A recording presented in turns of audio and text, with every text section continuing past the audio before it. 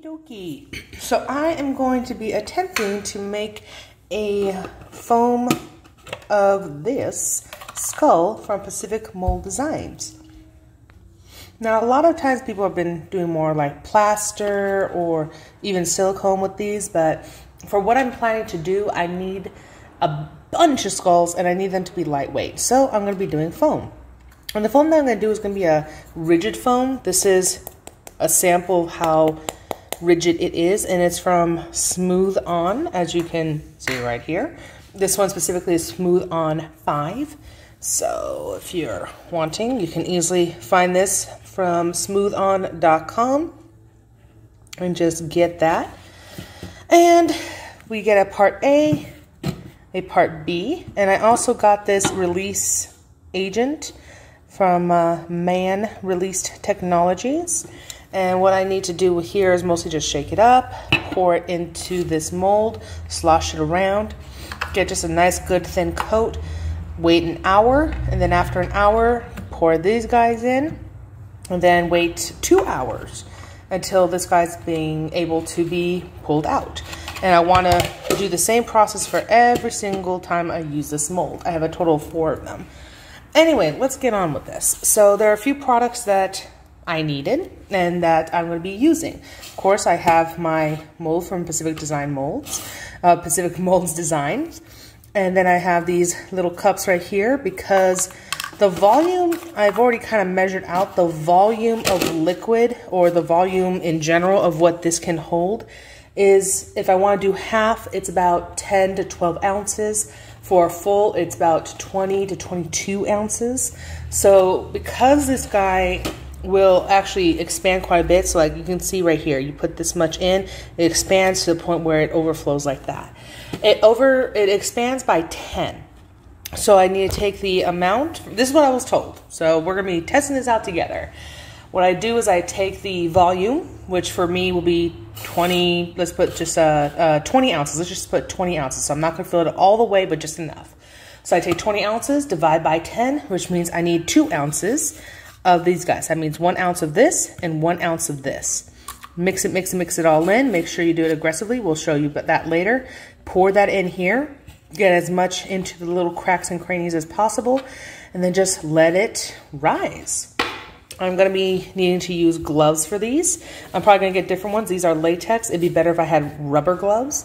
I don't have them here, but I'll be also using eye goggles and some kind of safety mask for the fumes that will be coming from this, and as well as these two. So you want to be able to be protected not only with your eyes and your skin, but also your lungs.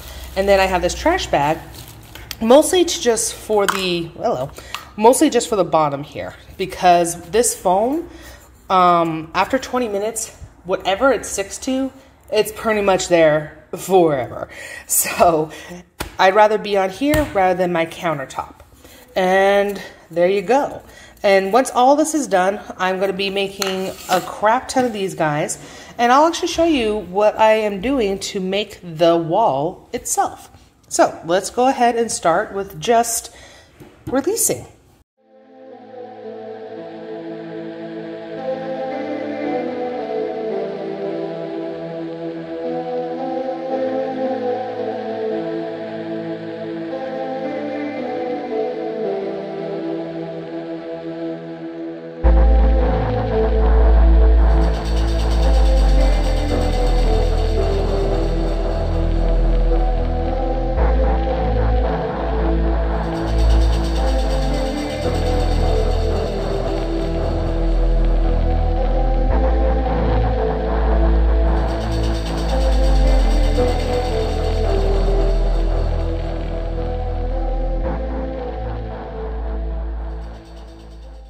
So there's a nice layer. Essentially, this is a kind of a wax, and I made sure to go over the edges because if the foam goes over, you don't want that to adhere to it because it will. So just doing that, and it's been about an hour, so it's time for the foam.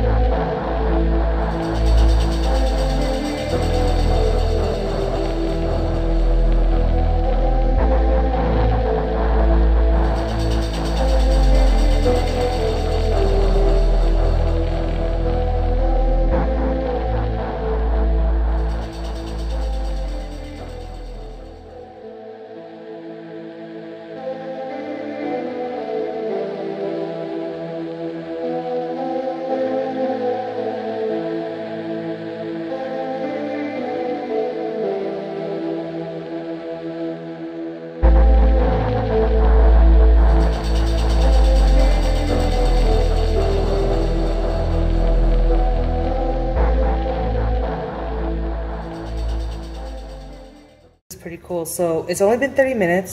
It's already quite hard. I stuck this in here so it's easier for me to pull it out later. But if later on you're like, hey, you know, it's been an hour and a half, it's so hard, maybe I should be able to pull it out now. Definitely don't recommend doing that. And you can always listen in. See if you can hear that. You can hear, it's kind of like a Rice Krispies sound. So yeah, just, you can always listen to that, hold that a bit up to your ear, but just wait for 2 hours. But until then, it's already quite hard, ready to go. Well, not ready to go, 2 more hours will be ready to go. Talk to you then. All right, it's been about 2 hours. So now to demold. It's a bit, I did a little bit already off screen, so what I did is I held this down, took the side of this, and just kind of slid that in there, just kind of maneuvered it all the way through, and I would hear it pop off a little bit. And so we're just gonna do that a little together. So I'm kind of like pulling it a little here. And when I see a gap, I kind of just go on in there.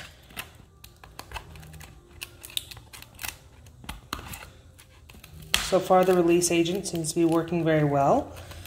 Just need to maneuver it without harming the mold. So I bet it's the eye sockets that it's having the majority issue, if you will. So I'm gonna just put this in here.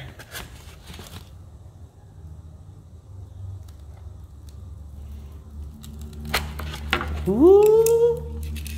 Oh my gosh, it looks awesome!